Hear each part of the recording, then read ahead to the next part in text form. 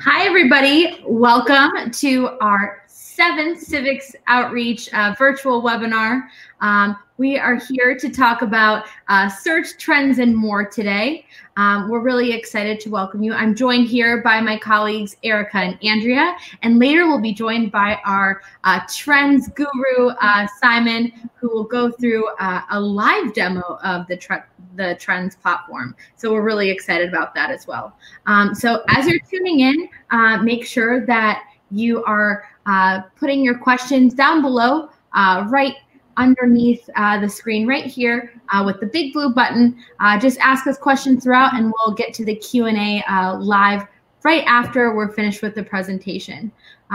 So we'll give everybody a few minutes to jump on here and we'll get started in a few minutes.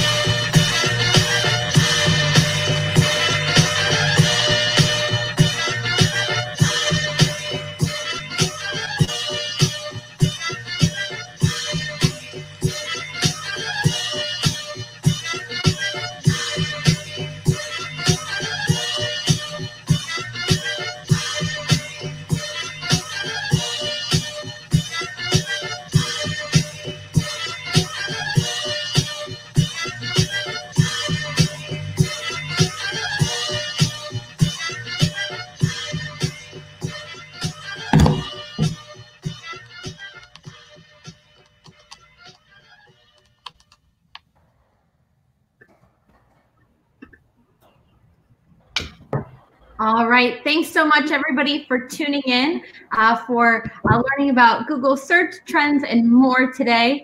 I'd love to introduce my colleagues, Erica and Andrea, who are going to take it from here. So, Erica, why don't you kick us off? Hello, everyone. So we are very excited to be covering Google tools for civics today. If you've joined some of our previous webinars, we've covered a wide range of topics. Today is going to focus on search trends and more. So we're going to cover how we're helping people find useful information, how you can establish yourself online with authoritative information. And we have a special guest, Simon Rogers, who leads all of our data on Google Trends itself. So he'll be walking you through how to utilize Google Trends in the most effective way possible. So the first thing that we want to cover is how we're helping people find useful information. In times of crisis, we know that providing users with access to timely, actionable information is crucial.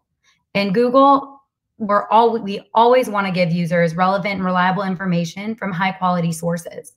For searches that pertain to topics like health information, I'm not sure how to help with that yet. As you can see, my whole house is Google. But for searches that pertain to health information that are particularly sensitive and may be susceptible to some lower quality information, we have systems in place to give more weight in our ranking systems to factors like our understanding of the authoritativeness, expertise, or trustworthiness of the pages we present in response. So here you'll see the World Health Organization articles, and we've deemed that an authoritative source. In search, the best way we can help users looking for authoritative and reliable information is in how we rank our organic search results. So that starts with expanding our search experience. When COVID-19 was declared a public health emergency by the WHO in late January, we launched an SOS alert, and that has resources and safety information from the WHO along with the latest news. The alert is launched in 25 languages across dozens of countries, and people in more than 50 countries can access localized public health guidance from health authorities. Now, as we continue to see more and more people seeking information, we're merging our existing SOS alerts with knowledge panels that contain authoritative information on COVID-19 symptoms, prevention, statistics of cases around the globe, and you can toggle between for information in each section. So for more information on knowledge panels, I'm going to hand it off to Andrea, who can walk you through what those are and how they work. Great. Thank you so much, Erica. Hey, everyone. Andrea from Google Civics Outreach team. I'm going to go through some of the tools you can use to establish yourselves online, especially on search with authoritative information. But if you have any questions at all while we're going through this presentation, please feel free to submit your questions below, and we will address them at the end in the Q&A section. Great. So first and foremost, just want to talk about how a typical Google search works today.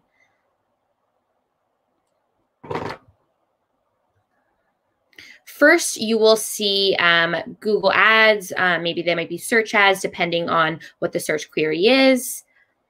From there, you'll see the organic search results. You might see a knowledge panel on the right-hand side of a desktop search. And then you might see a business profile on the right-hand side of a desktop search as well. So let's just talk about some tools you can use to make sure that your organization is established well on search. The first tool I want to talk about today is the ability to claim your knowledge panel. So knowledge panels, as I said earlier, are dedicated information boxes that are on the right-hand side of a desktop search. They're actually the very first thing that pops up on a mobile search. They're dedicated information boxes about entities for whom we have enough information on the internet. What they do is they spotlight information on these entities, and a lot of times they'll include things such as a picture, a title of the entity, a Wikipedia snippet, some fast facts about that entity, and then it may or may not have links to that entity's social profiles. Great. So what we want to do to work with you all is to make sure that you can actually claim your knowledge panel, to make sure that the information in your entity's knowledge panel is as accurate and authoritative as possible.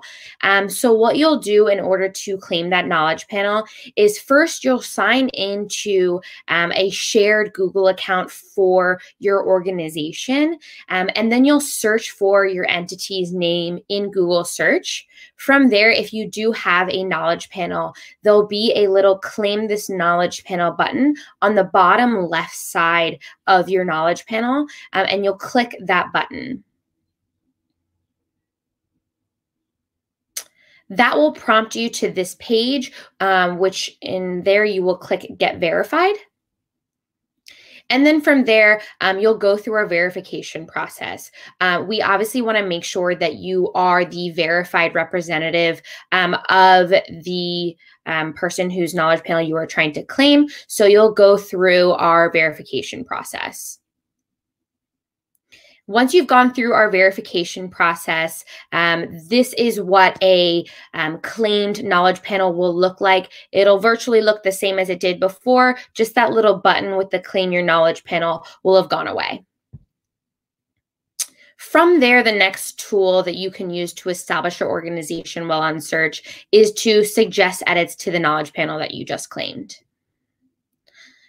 Oftentimes, some really common edits that we see civic entities suggesting is changing the profile photo to update it to a more current photo of your entity, adding educational experience, or maybe updating or adding links to your entity's social profiles so people can easily find your social profiles on other platforms.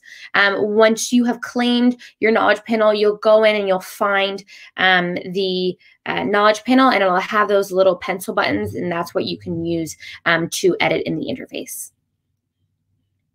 Here are some links to help you claim and suggest edits to your knowledge panel. But if you have any questions about claiming and suggesting edits to your knowledge panel, please feel free to drop those questions below, and we'll be happy to answer them at the end of this.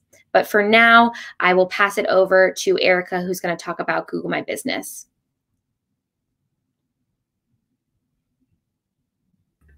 Great. Now let's talk about your Maps panel and listing your office location or multiple locations on Google Maps so constituents or your audience can easily connect with you.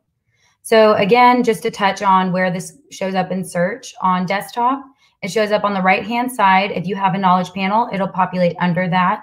In mobile, it'll just be right at the top there. Again, if you have a knowledge panel, right under it.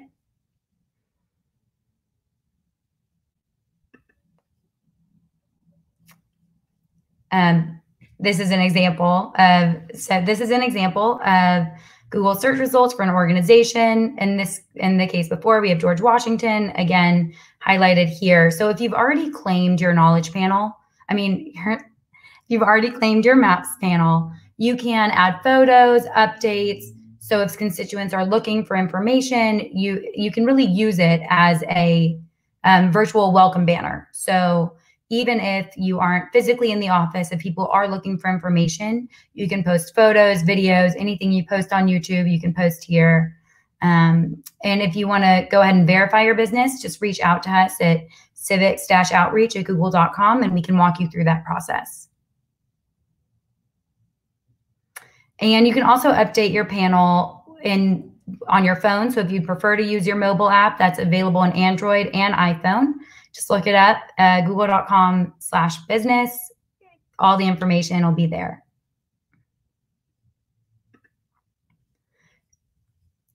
So we've now launched, in the age of COVID-19, new resources to help businesses communicate changes. So if your office is temporarily closed or you aren't physically there, which is the case for a lot of these civic entities, you can go ahead and mark temporarily closed. And there are some wider sweeping bulk edits based on data from local governments that are applying, meaning there can be no dine-in edits for food. I'm not sure if there are any restaurants or restaurant type organizations on this webinar, but if there are, you cannot say that you're offering dine-in options for food. And then you can temporarily close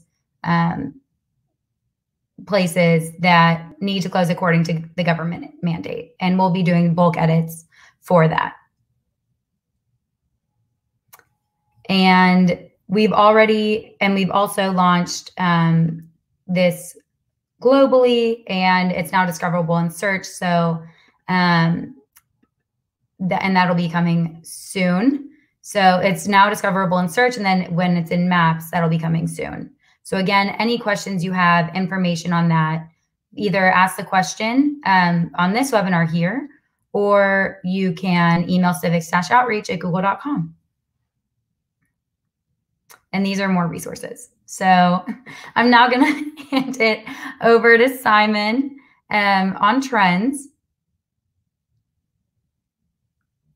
Do we want to?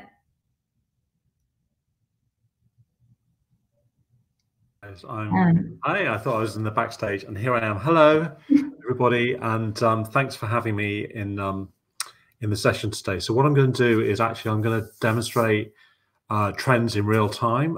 Google Trends, just as a background, is probably the world's biggest open data set, and luckily we have a tool to explore it, which makes it a bit easier. And it's really there as a way to kind of give people a sense of how searches work. And search is an amazing tool to get at what people honestly care about. You're never as honest as you are with your search engine, and so being able to see that in real time, it is really a powerful data set. So I'm going to show you the trends tool that's there and show you some of the work we've done around coronavirus too, and hopefully that will give you a sense of what we have. So I'm just going to share my screen. And give me a second. So this faultless display here, right? I'm just going to show you. So hopefully now you can see the Google Trends, the Google Trends screen. And I'm just going to check that's working. Yes, it's working. That's good. So this is Google Trends. It's trends.google.com. Wherever you are in the world, you get a version for each country, and the US data is all here. So what you've got, I'll just show you quickly through what you have on this page. So starting at the bottom, what we have down here are real-time trending searches. So these are searches that just are algorithmically populated. And I'll just show you how that works. So one here, you've got daily search trends. So these are the top trending searches per day. You have a little bit of information there on each one, what it's about and so on. We've also got these real-time search trends, and the real-time search trends are fascinating and entertaining and interesting, and they give you a sense of what's happening just within the last hour.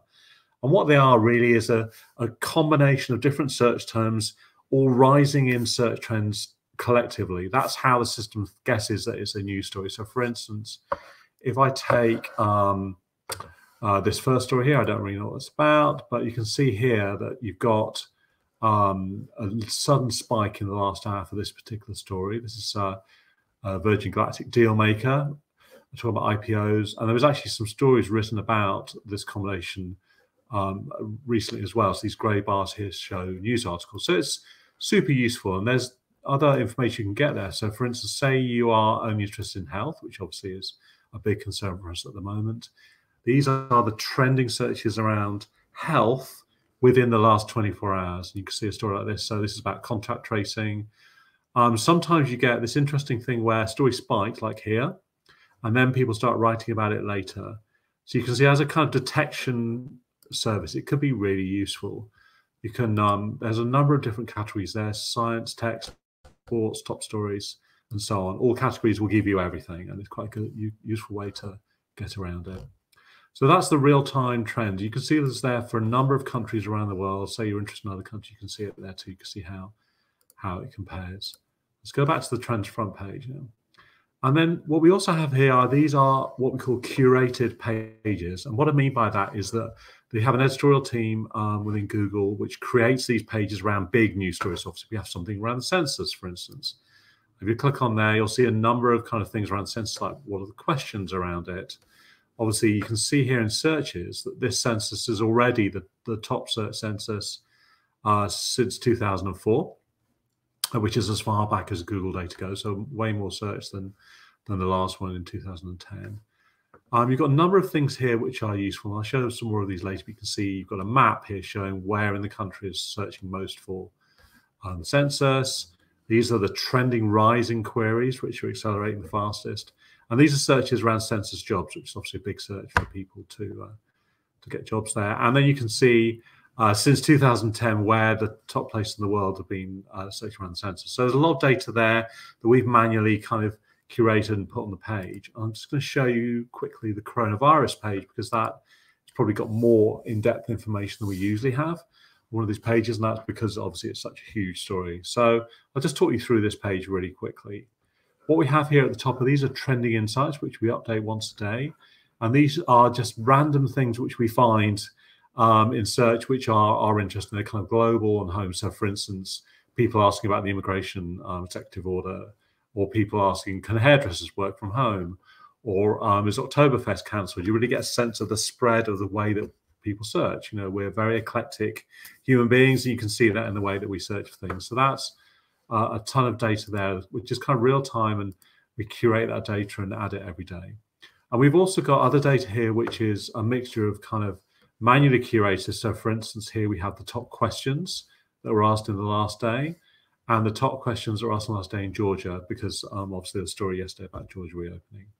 And then down here, we've got these more algorithmically driven charts and visuals. So you've got a map here, for instance. This map shows search interest coronavirus the past day by metro area.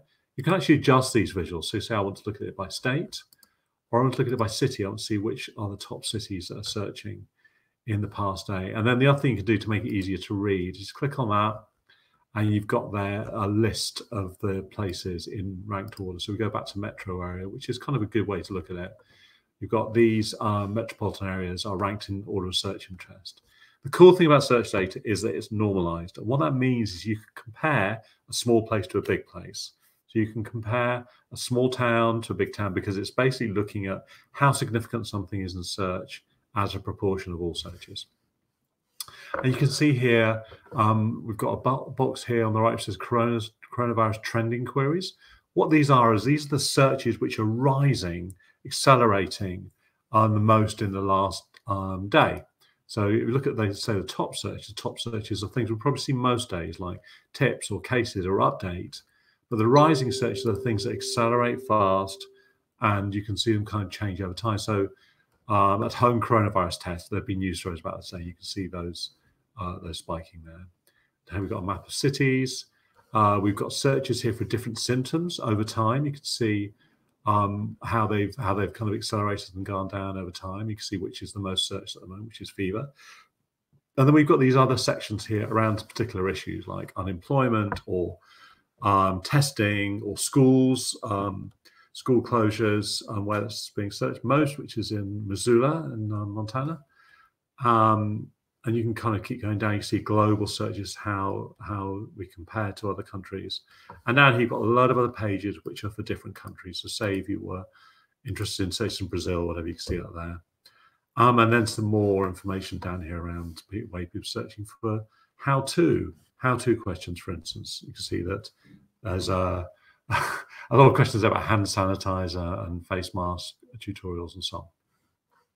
So that data is really hopefully useful. All of these visuals, maps and so on are both embeddable and shareable. What that means is if you click that, and so you have a website which will accept iframes, you can use this code here to embed that visual. You can either keep the data updated, or you can freeze it in time by unchecking that box.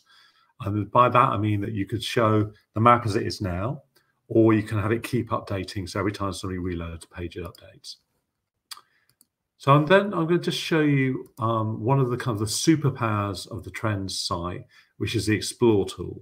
And what the Explore tool does, it gives you the power to search for how the world looks for any particular trend. So say, obviously, coronavirus is our story at the moment. So I'm just going to add it in here. There we go.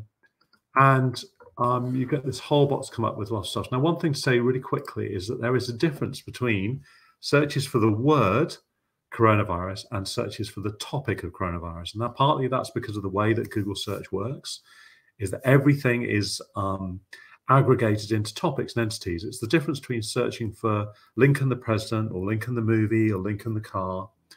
And the same thing applies to any topic. So my advice is always to use the topic rather than the search term. Using the search term, you're just going to get the word coronavirus. If we add in the top, let's have a look, see if that brings anything else. See, there's a little bit more data there by adding the topic. So my advice is always use topics where you can and only compare topics against themselves or search terms against themselves, because otherwise you're going to get something that's not, and that's less kind of meaningful. So I'm going to keep this. I'm going to use the topic of coronavirus. And there's a number of things here that I'm going to show you which are quite useful. So firstly, you've got a lot of kind of country and regional places you can search for there. We'll get into that in a second. You've also got time ranges. You can search within the past 7 days, which is real-time data, down to a few minutes ago. And you can go back to 2004. And there is a slight difference. If you search back to 2004, which is what I'm going to do here, you get searches which are accurate up to about 2 days ago. If you search in the past 7 days, you get searches which are accurate up to a few minutes ago. They're slightly different data sets, so just one thing to be aware of. You can see here this search for coronavirus over time, which is a long time. You can also search, I'm just going to go back to the last 7 days for this. You can also search for categories. What categories are different types of topic, which the search engine at the back end tries to allocate stuff to. So for instance, you might be interested in just searches around government and coronavirus, and you can compare that to, but then you've also got within that, you've got other kind of allocations of the data. You could go to government or military or whatever it might be. My take on that is it's useful. I don't actually use it that much, but it can be a useful way to kind of refine searches, especially when you're getting down to things down here about related searches. And I'll show you that in a second. The other thing you can do is different types of search. So you have image search, which are people searching for images, pictures, or Google Images. News search, obviously people using the Google News tool. Google Shopping, and YouTube. And you do get kind of variations between the two. So I don't know, if we go to a YouTube search, let's have a look. You see the search looks different, the line looks different. There's fewer searches, but these are kind of what people are looking for on YouTube in the last few days, which are a little bit different. So we go back to web search is my advice because it's the most, but sometimes you want to look at YouTube search, you want to kind of refine it down. And just scrolling down here, we've got a lot of geographic breakdowns here as well. So say you can look, as before, you've got metropolitan areas, which are these Nielsen metro areas, which cover kind of city areas, but then obviously less populated areas are bigger on this map. And then you can actually use the map as a navigation tool if you want to kind of click on that. It's going down to Salt Lake City. In Salt Lake City, these are searches in coronavirus. That's as low as you can go. And then you can see the cities and towns within Salt Lake City, and they're kind of ranked in order there of search interest. And if you want to find a smaller place, you can also click on that, include low search volume regions, and you'll bring back smaller towns there where maybe there are less people, so there's less people searching, but the search interest could be higher. I'll just show you a couple of things we've got over here as well. So we have on the left here are these rising related queries, which I mentioned before. So these are things that people are actually typing into their search engine. So for instance, and this is just in the last week. So say I choose the last day. I want to see what's accelerating today, what's different about today to yesterday. Over that, you've got a lot of searches around hydroxychloroquine, obviously with the medical study that came out yesterday. Second wave is coming up. We know that because CDC mentioned that as a can you get coronavirus more than once? These are things that people are actually searching right now. With topics, these are subjects. So obviously, we'll see second wave, things that might be fun. There's probably more of this. I always use these. I think these are more interesting and can really show you something fascinating. There's another thing you can do which is quite useful. So up here, you can actually compare 5 terms. So if I took, let's say influenza versus coronavirus. Let's have a look. Start doing these comparisons. And my advice is really to, I'm going to go back, say, the past 90 days to when this crisis started. My advice is really to use, actually, let's do the whole year. My advice is really to use the comparisons to get an idea of how significant things are. So say we take coronavirus, let's take the weather. People search for the weather a lot. So we can add that there. You can start to compare different topics, see how the weather is literally one of the top things people search on Google. You can see how big coronavirus is at the moment. Let's say news, people looking for news. And again, that's high, but coronavirus is higher, and so on.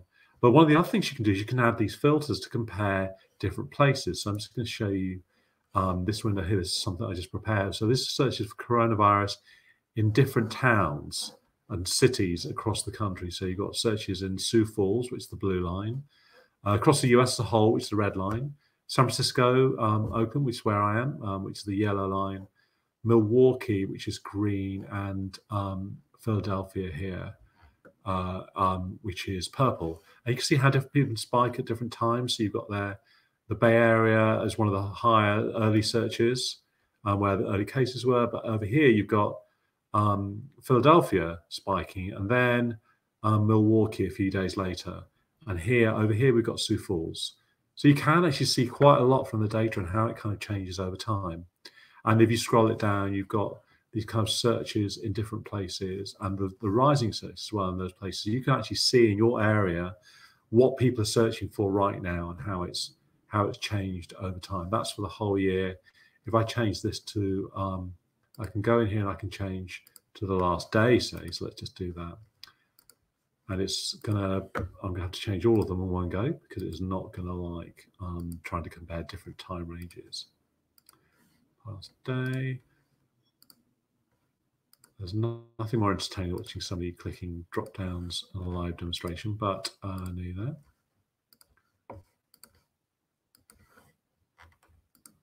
And last one. There we go. So you can see in the past day how searches looked, even like minute by minute, in those places, specifically all around this one topic. Why that might be interesting to know why there's a spike in Sioux Falls at that particular time there. And also here you can see this. So in, say, Sioux Falls, these are the spiking and rising searches around coronavirus in the past day. People looking for the IRS for stimulus checks, I guess, looking at relief bill, live updates, and so on. And the other thing which I should just mention before I stop is that all of the charts and visuals that you see on the Trends site are embeddable, and you can even download the data. So for instance, if you click on that, say you want that list of searches, and you've got here the embed code, you can keep the data updated, or you can uncheck it and it'll freeze it. You can also download this data as CSV, so these little download buttons, and then you can share it as well, obviously. So that is the Google Trends tool. It's capable of a lot of interesting stuff, but if you want to get a real sense of what people search for, where you are, it's a great place to start. Thank you, guys. I'm gonna stop now and turn you back to Maria. Awesome. Thanks so much, Simon. I know that we learned a lot. Simon, question for you. I know a lot of folks on the call here. I know the answer to this question, but a lot of folks on here have constituencies that are in a very small area, like congressional districts or Senate districts. Can you talk a little bit about how somebody might be able to visualize the data within their own district? So the areas that are on the Google Trends site are states, so regional, so state level, and it goes down to metropolitan area, which are these Nielsen kind of media marketing areas. But you have got city data as well. So one thing we have seen people do in the past is average across, say you know all the cities that are in a congressional district, you can average across those cities, which is useful for things like, say you've got a list of things you want to rank, or you want to see how big coronavirus is compared to searches for, I don't know, influenza or whatever. So it's a bit of a hack, but it's not a bad way to do it. And we've actually done that before. We've worked with geographers to do that in the past. Unfortunately, the way the system goes, it's only available at that level. We do have data down to county level. You can see that on some of the sites. We'll probably be adding some county level data, say, to the coronavirus site, but you can only see that within the state. So yeah, that's where we are at the moment. Unfortunately, we would love to have congressional district level data. So we'll always, certainly around the election, I'm sure we'll be publishing data, say, of the top searched issues at congressional district level. So one thing I would say is to follow us on Twitter at Google Trends, and really, we'll definitely announce it on there when we do. Amazing. That's awesome, Simon. And I know, Simon, you send around a newsletter. So folks can sign up for that as well. Just email civics-outreach@google.com. We'll be happy to add you to Simon's newsletter. He sends one out all the time, especially right now with all of the updates around coronavirus and things like that. So really educational. Simon, another question for you, just in terms of kind of real-time search trends and kind of how folks in these offices may be able to utilize these trends. What different terms can you search, and can you talk about the difference between sort of the topic and a search term, especially if you're searching somebody's name? Yeah, so I'll show really quickly how that works. Actually, bear with me a second. Let's get back in. So you can all see Google Trends now. So there is a difference, and I mentioned this before, but basically what Google looks for is it tries to allocate searches to different topics, which helps us when we're analyzing them. But if you look for somebody's name, let's do the president right now. You can obviously, just if you want to, just search for that name. So that's what it looks like if I do that. But you get much better results if you also search for the topic. Partly that's, let's see if I can spell properly, that would be helpful. Partly that is because people search in lots of different ways. You can see the gap there between the two. And there are probably thousands of ways that people search for Donald Trump. So if you do the topic, it will incorporate those. And it's also language agnostic.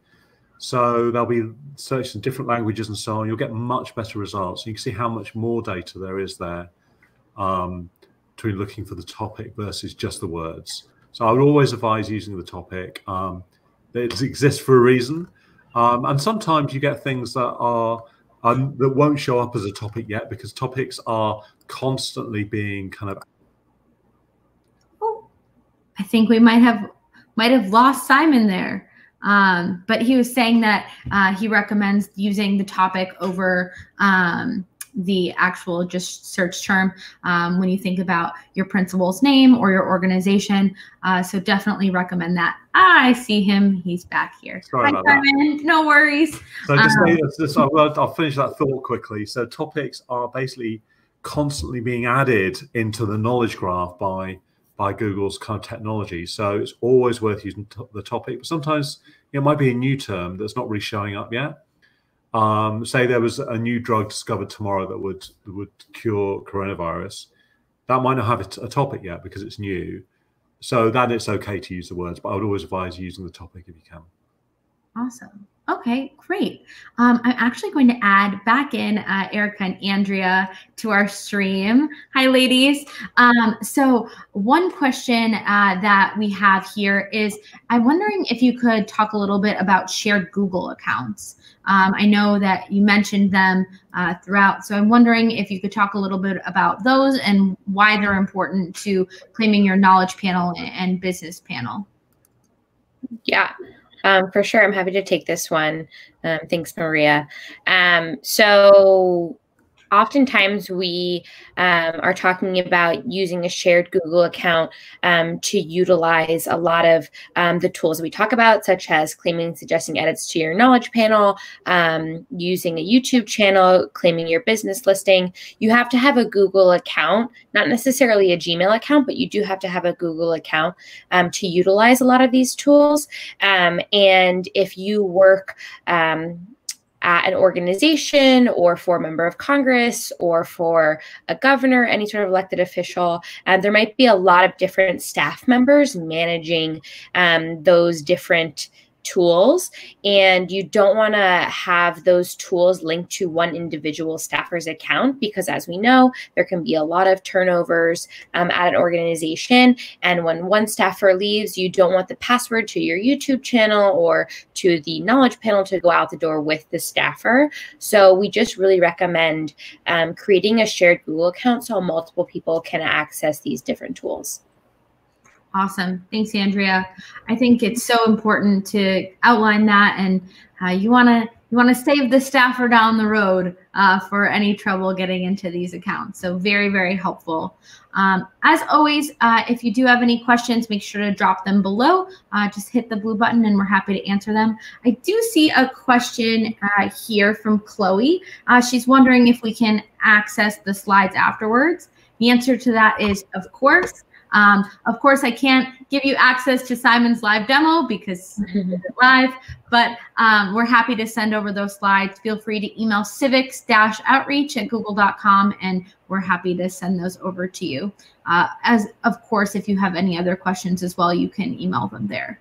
And for what it's worth, real quick, Maria, correct me if I'm wrong, but this presentation will also be up on the Google News Initiative channel. So if people want to go back and see how Simon did the interactive Google Trends demo, they can just go back and rewatch this on YouTube. Yes, and you can actually watch it right here live. So if you scroll down on the page, you'll see other webinars that we've done that are on demand. So you can watch this one and those right here on the Events on Air page. So there and on YouTube. So thanks for that shout out, Andrea. I'm not seeing any more questions here. So with that, thanks so much, everybody, for watching. We're really excited to present these to you every week.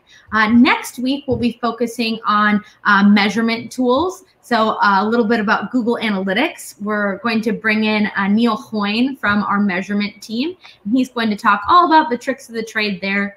Make sure you tune in. That's next Thursday at 3 p.m. Eastern time, right here, same place at 3 p.m. Eastern next Thursday. So we'll see you then, and thanks for tuning in.